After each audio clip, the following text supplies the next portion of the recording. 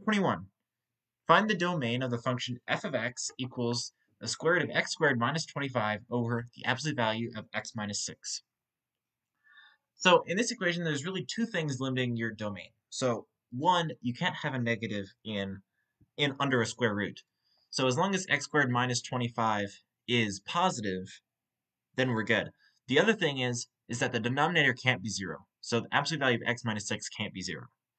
So we can just work each of these one at a time. So the square root of x squared minus 25 x squared minus 25 can't be negative. So let's set this up. So x squared minus 25 has to be greater than or equal to 0, which means that x squared has to be greater than or equal to 25, which means that you can have one of two cases. Either x is greater than or equal to 5, or x is less than or equal to negative 5. Now, for the bottom, so the absolute value of x minus 6 cannot equal 0, which simplifies to, you can just say x minus 6 cannot equal 0. So x cannot equal 6. You didn't really have to solve all of this. You probably could have just seen that 6 makes the denominator 0, but decided I wanted to show that. So these are our two things, or our three things, rather.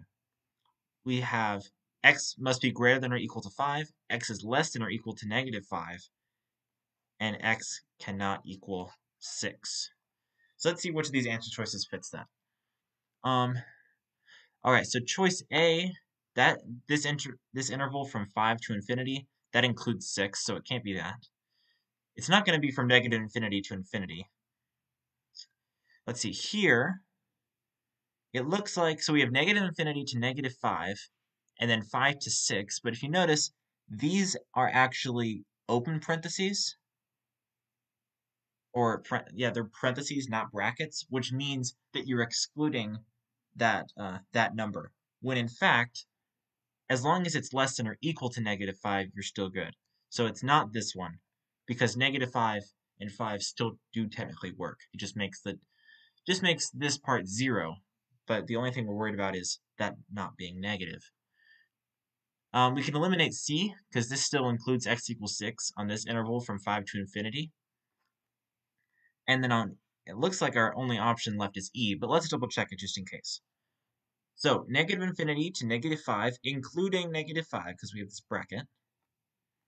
And then from 5 to 6, so we're including 5, not including 6, right? Because it's a parenthesis and not a bracket. And then going just from 6 to infinity. Yep, I think that works. So looks like we're going to go with E.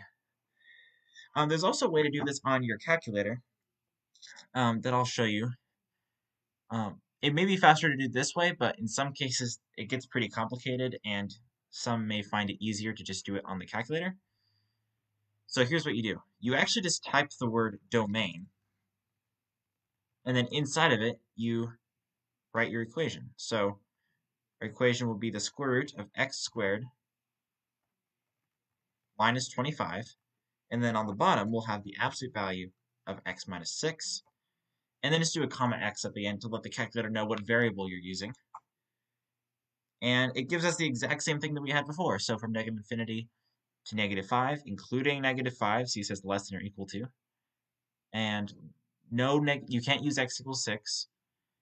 And we also have from 5 to infinity. So that makes that a little bit quicker. Just depends on your personal preference, really. But yeah, it's going to be E either way. So if you have any questions from other tests, make sure to leave a comment, and I'll make a video with a solution. With that said, if you enjoyed the video, leave a like and subscribe, and I'll see you next time.